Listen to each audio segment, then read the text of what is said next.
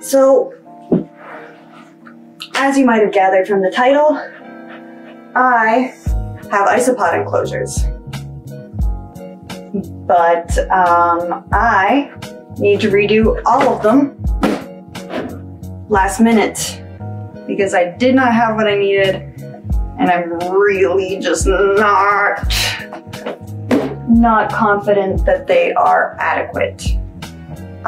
First, however, I want to go fertilize my pumpkins. The isopods should be coming in either today or tomorrow, so I have a small window of time.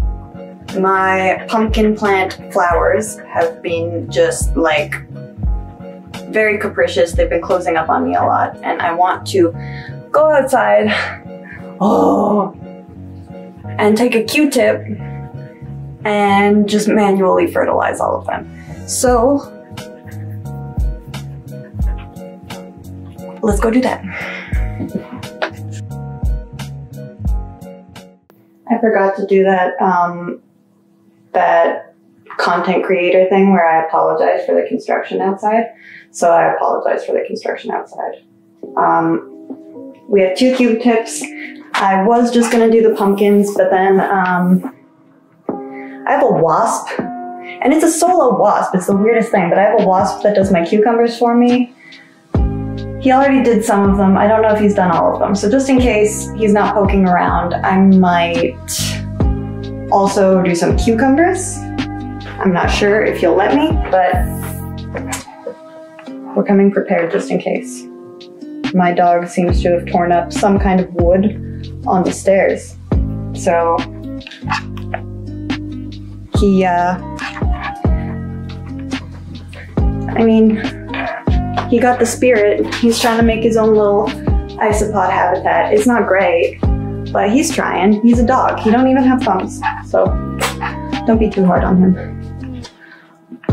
Pumpkin time. All right, hopefully you can hear me over the noise. Cat has been acquired. Now, maybe I'll be able to show you, but pumpkins have male and female parts. They do not, however, have the parts they need to communicate their gender identity to you. Fuck, maybe I shouldn't say stuff like that, but it is true. They don't have a voice. Pumpkins can't talk. Fun fact. So let's take a look at these pumpkins. Try and suss out if they're male or female. It's pretty obvious. The male ones go like this, and the female ones go like that. So let's take a look at these pumpkins. Don't mind the cardboard in my garden bed. It's there to stop the overgrowth. This one is male. We're going to put 1 Q-tip, the one for the cucumbers, in a pocket. And then we are going to molest this plant, basically. Take its pollen out. Yeah, I'll show you guys the Q-tip when we pull it out. Look at that. You can't really see. I'm gonna have to focus it.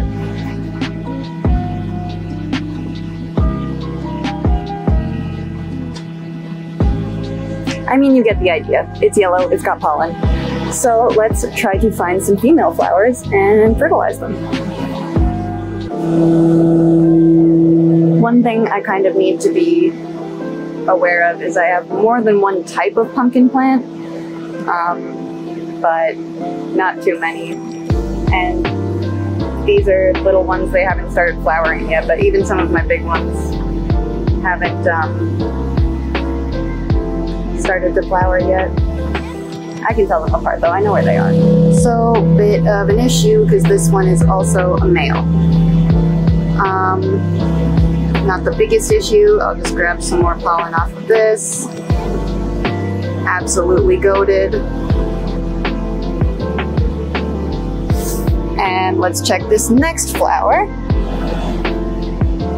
which is also a male. So Cool. Maybe this next pumpkin will have a female flower? I don't know. I set out with the intention of fertilizing pumpkins.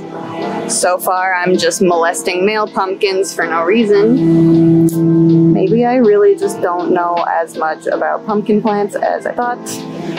Maybe the female flowers come in later or something. I really have no clue at this point. These milk jugs I used to start my carrots indoors, and then I tossed some lemon seeds from just a bulk bag of Costco lemons into one of them, and one of the lemons sprouted. So I am very proud of that little lemon. I had given up on everything in all of these, and I was honestly just about to toss them all together and let them dry out in the sun or whatever else, and then just reuse the soil, but I got a lemon instead.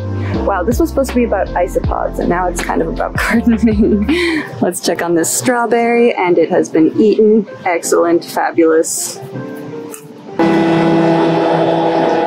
So, I'm fishing the other Q-tip out of my pocket. We might get attacked by a wasp. That'll be nice and fun.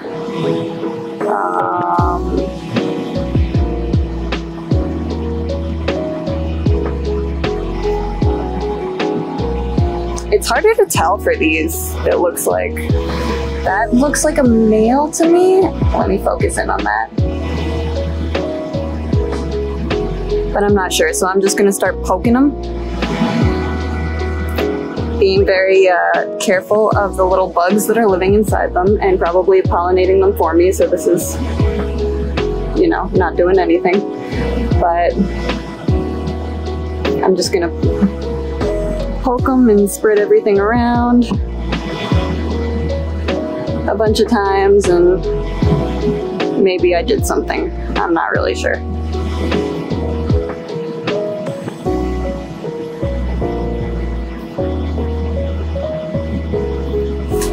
All right, I think all that did was obliterate a Q-tip.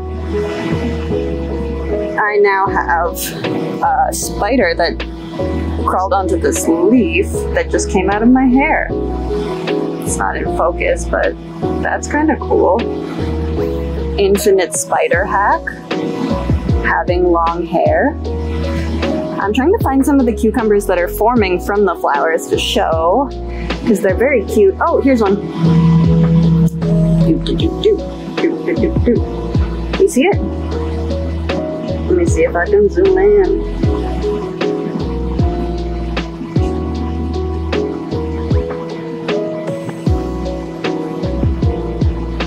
Get in focus. All right, well, zoomed in but out of focus. There's it in focus and zoomed out. So yeah, cute little cucumber there. I guess I should probably remember to bring the supplies up. This is some bark that's been baked and made the house smell divine. That was cringe, I'm sorry. And then I've got some leaf litter, some charcoal, and in the freezer, I've got some topsoil that was sealed off to prevent air from getting in, suffocate any stuff that might have been in the topsoil, and then it's been in the freezer for a bit, just as an added precaution, because, you know. We also have massive tubs full of moss. So I do kind of want to get in on that as well. Underneath it is just some microgreen stuff and seedlings, and in those I'm also propagating some moss. Or trying to. We'll see how it goes. Yeah, I got a lot of stuff to bring upstairs. All right, I better get to it.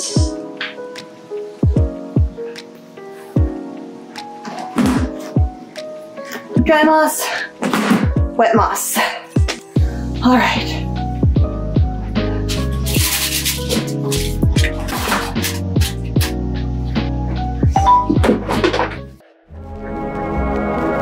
I'm not sure what made that sound, if it was my phone or the camera, or aliens trying to contact me because they're late.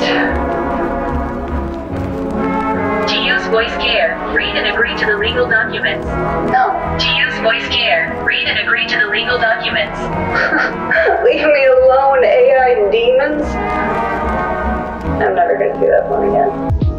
Are going to knock this camera over and cause me a lot of problems. Or are you just gonna try and steal the wood? Say what you want about wearing white overalls to work with a lot of dirt, but this is some drip. This keeps coming undone. Still drip though. I've already got something on my pants. Welcome back. Welcome back, nuisance. Did you guys know I have 2 dogs? But only one of them is always in my business. Only one of them is always in my business. We've got charcoal, leaf litter,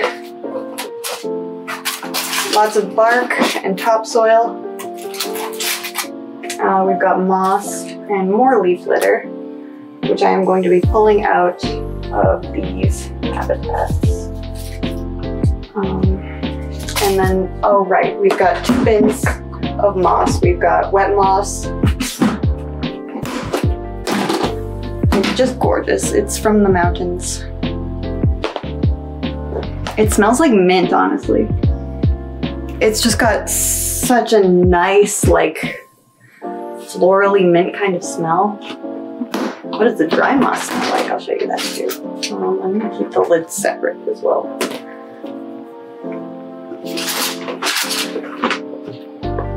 Here's the dry moss. Smell test.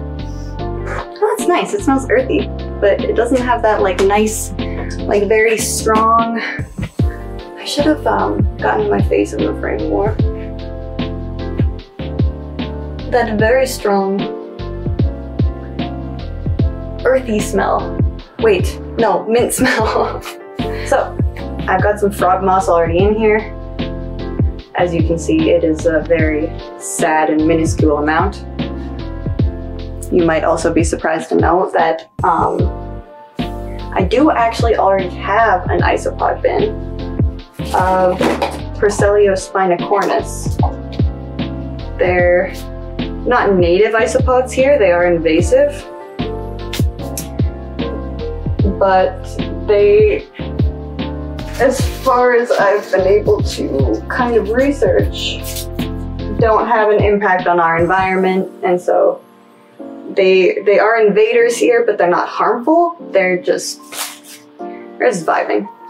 I'll talk a little bit about what I've done here. It is an abomination, as you can see. This is going to be for the party mix of Procelionis pruensis, the sussy boys. And yeah, I learned from some videos that they prefer to hide in things rather than burrow. And I have this left over from my chubby frog, who, if you are in my Discord, you know, I call him Lil Oppie. His name is J. Robert Hoppenheimer. And he's chubby and precious, but he doesn't like to hide. He likes to create his own burrows.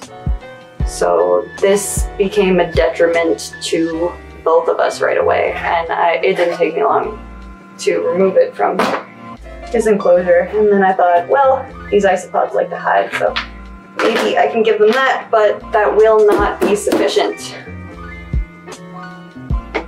So we're redoing these bad boys.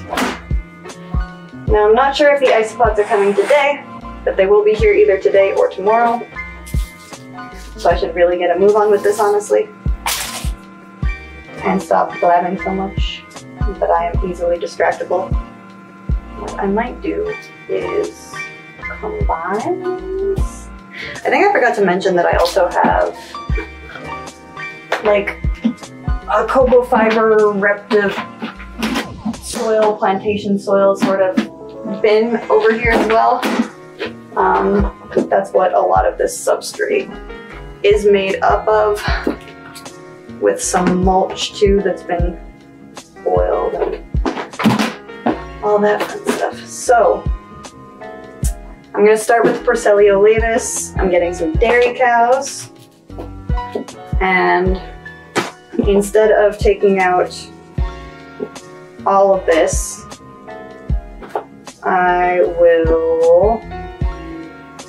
what will I do? That is a good question. What I need is topsoil in here as well. And from what I heard of them, they have a preference for burrowing. So I did have lots of dirt in here for them.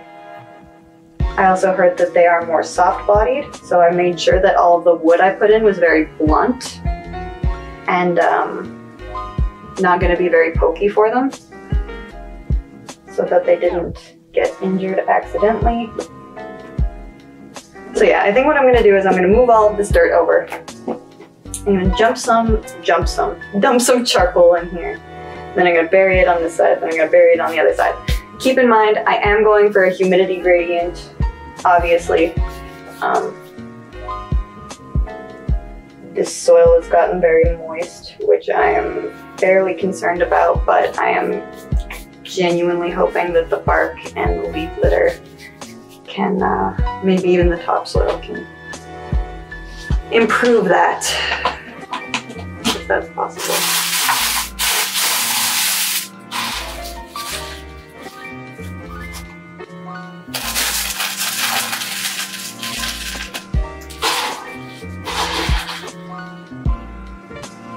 Is a layer of charcoal necessary? I don't think so. I don't know if anybody else does it like this, but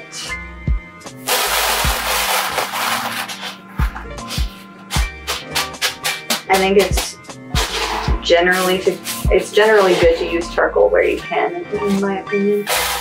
I'm stammering because I'm like super unsure of what I'm saying now. Somebody's gonna be like, the abrasiveness of charcoal is gonna kill all of your isopod babies and they're never gonna reproduce, and then all of your isopods will die and you're an idiot.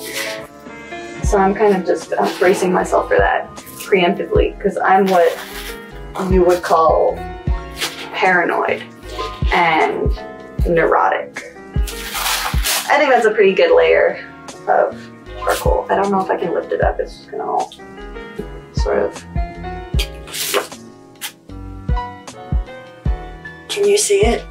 Can you see it, or is it all gonna slide over? Yep. Well, hey, that was easy, because now we've almost got that part buried, and then we can charcoal the other side. The camera is on a tripod, and you have to twist it onto the tripod, so I'm not gonna lift the... I guess I could lift the tripod. All right, maybe I'll show you the next charcoal layer then. Oh my gosh, this substrate is getting up to the ventilation holes. This is a nightmare. This is a freaking nightmare. This is way too much. And I don't know what I'm gonna do with the extra, because it's a bunch of stuff mixed together that's not gonna really do well. I guess I have spiders, and maybe some wolf spiders or something would appreciate some substrate of some kind. As you can see, making the bold choice of pouring the charcoal right the hell in.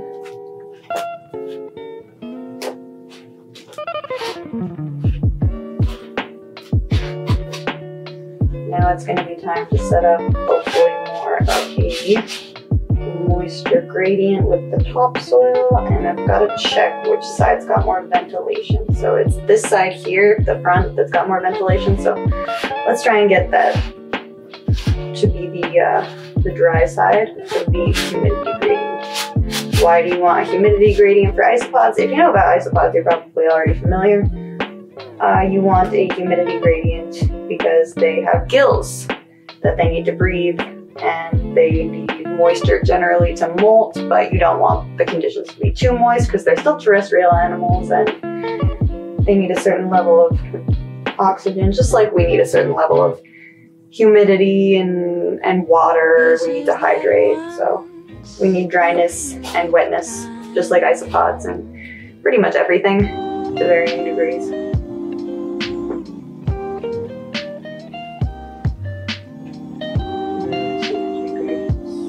Not good. I'm gonna grab a deli cup over here and remove some of the excess substrate, and this camera's gonna die, but I'm gonna remove some of this excess substrate. I'm gonna get dirt all over the floor, and it's carpet, so that's super cool. That's great, we love that. I don't know why I'm removing it from the humid side instead of the... Let's pour in the topsoil. It's very cold because it's been in the freezer.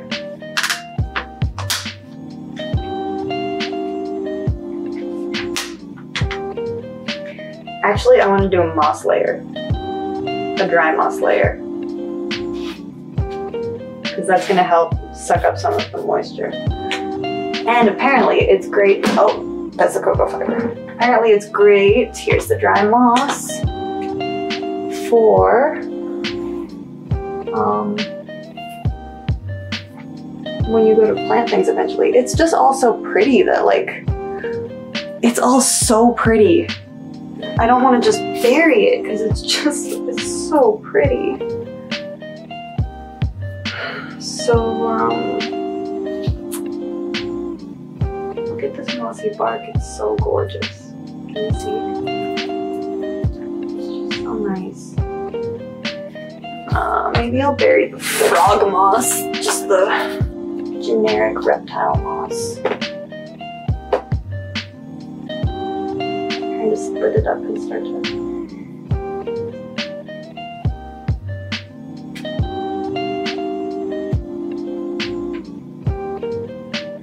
And I'll put the topsoil over that. Bury some more on the humid side. Cool topsoil. This is the one closest to me, so I assume it's the one I was using. I'm trying to speed run this, but I think I mentioned I did not sleep very much. My brain is just really not doing its best.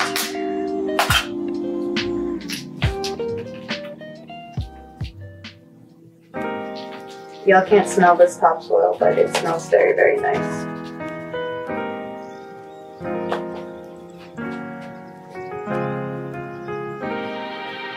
So I'm gonna, in the middle, just sort of mix these together.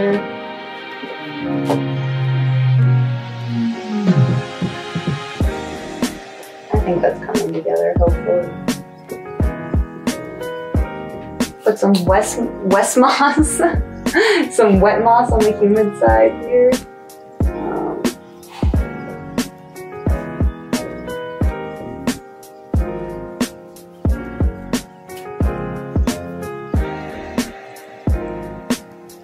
Wow, this piece is huge.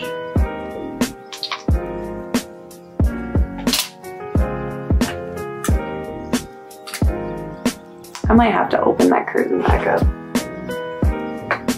I don't want to split that. Like, it's very, very pretty. This is becoming troubling for me because it's really difficult for me to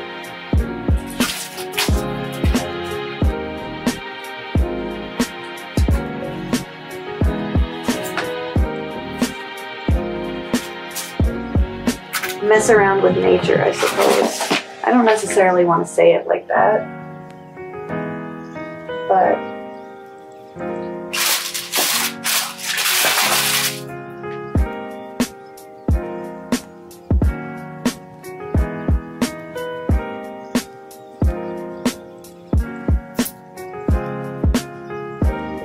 this guy looks like he's sort of go on the dry side. Alright, that's starting to look a little bit more like a livable isopod habitat, thank freaking goodness.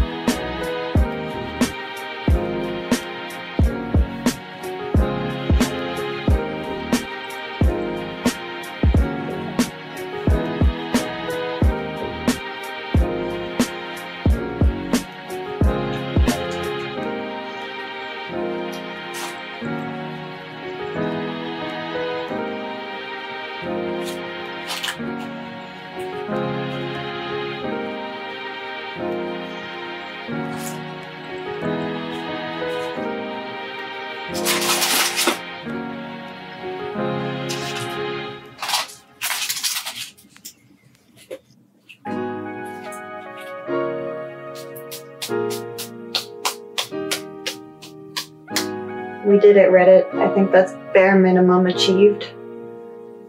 Not that that's something I'm particularly proud of necessarily. Oh yeah, that looks nice. Just adding some of the dry mosses, making some notable improvements, honestly. And with the dry moss, what I'm doing is adding it more to the center of the humidity gradient, just because the wet moss was literally picked up, from my understanding, like next to a river. The dry moss was just from the forest floor. I think I have enough leaves to share. Some of the leaves are from my vegetable plants in the yard. And fun fact is, I actually, while I was gathering them, found isopods on them, which are now in that bin I mentioned before. So gotta scatter some more leaf litter around, honestly.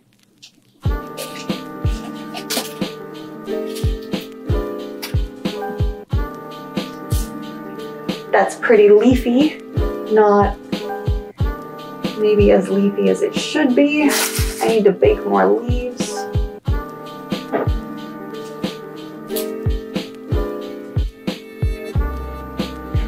Now is the part where I pick up the tripod. Yeah, that's a much better perspective. I'm gonna try and get myself out of the shot.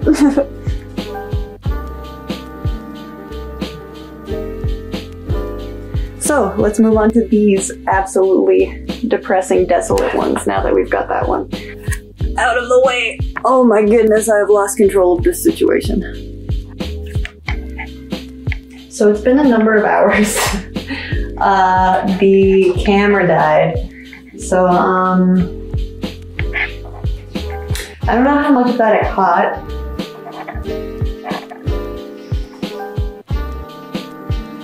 But I've finished up the isopod bins, and now it's probably time to give them a misting. I had a few hours of panic because I checked the tracking number, and what it told me was that the isopods would not be here for like 10 days, and it was supposed to be like 1 or 2 days. But they are coming tomorrow, so I feel a little bit better because I was distraught. But let's take a look at these new bins that are not horrible and sad, and give them a mist. Button. All right, so I've got the tubs all labeled, and I'm just gonna pop these open.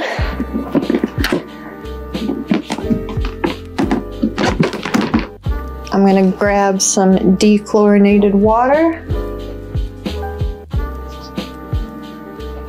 And I'm gonna give them a spray down.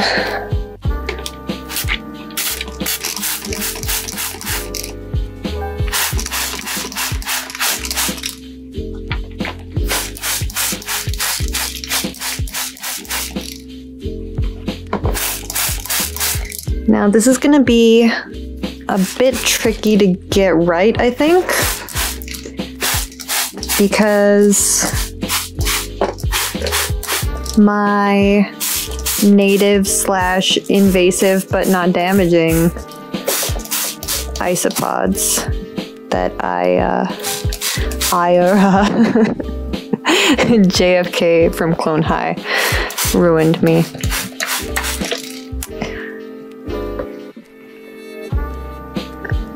What was I saying?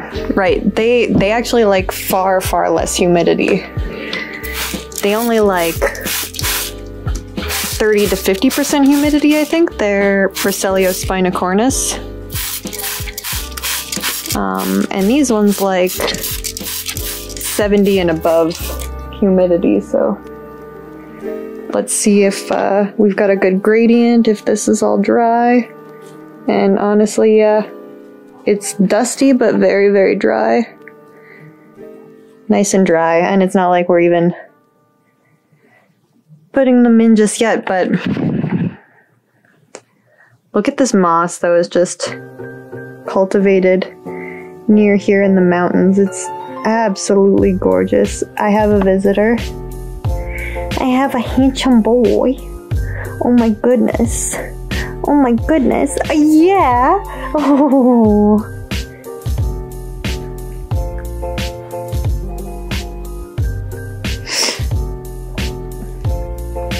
Moss appreciation. It smells really pretty in here too. I was gonna label which side was the humid side for these as well, but I wasn't sure if I was gonna put it like on the top of the bin on the lids or where, and then I honestly, at the end of the day, I feel like it's going to be far more confusing. So that's all I gotta say about that. Let's take a look at the isopods I actually have and give them a mist with some dechlorinated water. Just passing through. This is Oppie's setup. I swear these spider plants blew up overnight. He's a chubby frog, but he doesn't dig up his plants. He burrows tunnels. I don't know if you can see them. They're pretty cool, yeah. And then he's in this one over here. Let's see if we can see him. Oh yeah.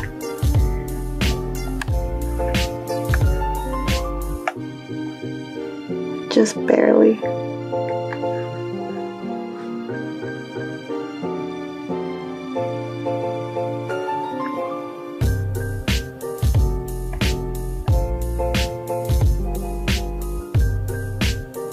There he is.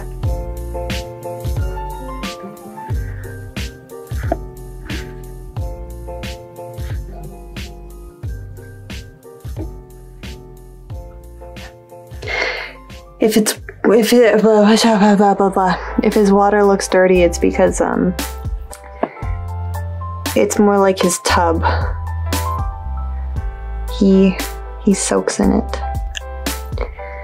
There's no way to avoid the dirt. I do rinse it off fairly often too. Or rinse it out, I should say. And he's nocturnal, so before he gets up and starts wandering around again, I'm definitely going to fill it up. He's got some dechlorinated water here at the ready. So he'll have his soaking pool. Don't you even worry about it. Isn't that right, my boy? He wants to steal this bark. He's like, free sticks inside. Come on.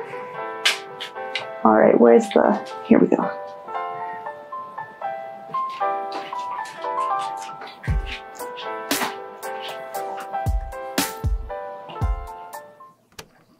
I'm gonna see how fresh it smells too, because I might have to take out these carrot leaves or these carrots. It smells good.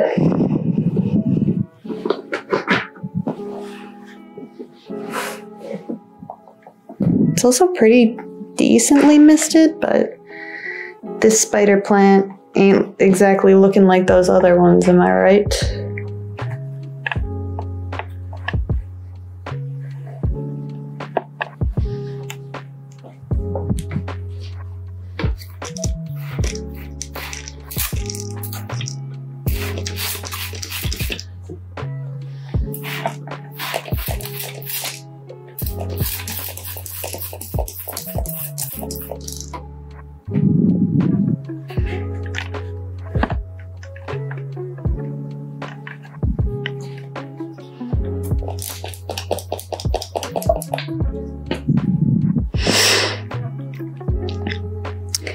I honestly most nights watch these guys for hours. I'm pretty sure they're nocturnal, so I don't really want to go waking them, but maybe I'll move a couple of leaves and see if they start scurrying around, because they're just excellent. I've heard them called spinies. Or not spinies, spinnies. I call them Persellio spinicornis, but I think other people call them spinicornis. And spinnies does sound pretty cute.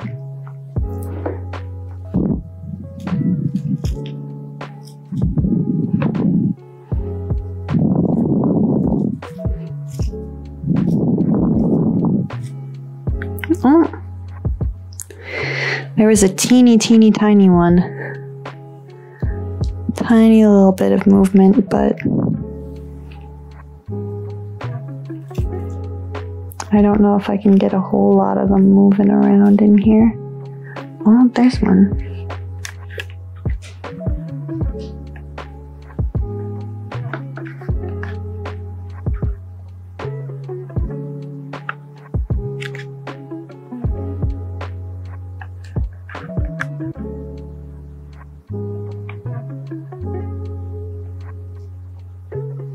Oh, I was trying to get him in focus. He scurried away. That's all right.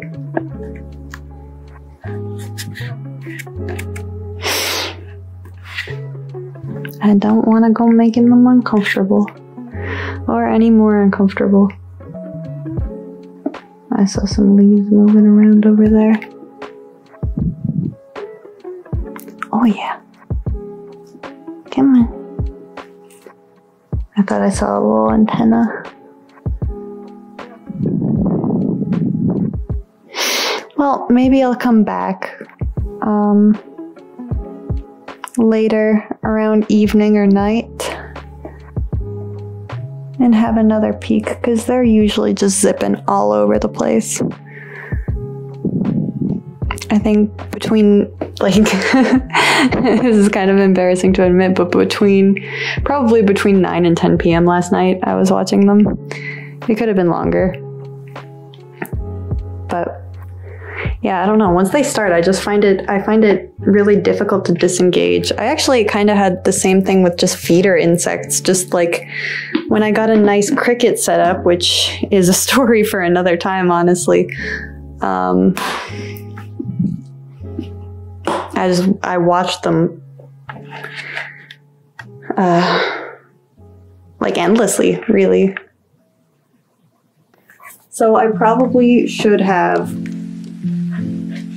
I'm gonna be completely honest, white was a poor choice of clothing because of all the dirt. But also, this is probably my first time wearing this in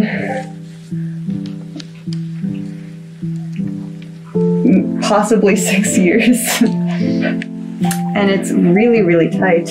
And bending down is a bit much. Where was I going with this? Nowhere. I moved the sprinkler. I probably should have shut it off because I keep forgetting about it, but I moved it. Prices kind of averted. One of the neighbors came and talked to me about sprinklers. He said he used to have the same one and it's a pain in the ass. And I was kind of like,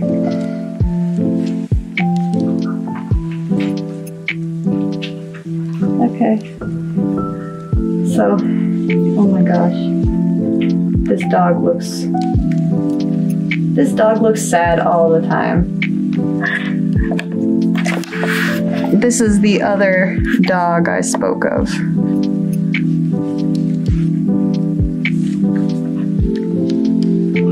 What's wrong?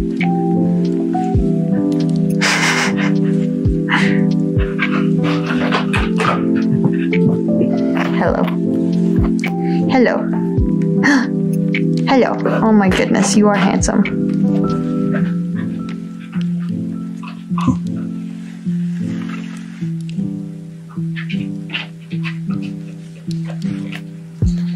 I have someone coming to pick up a cucumber plant at 4. This is what time it is now. So, maybe. No, that's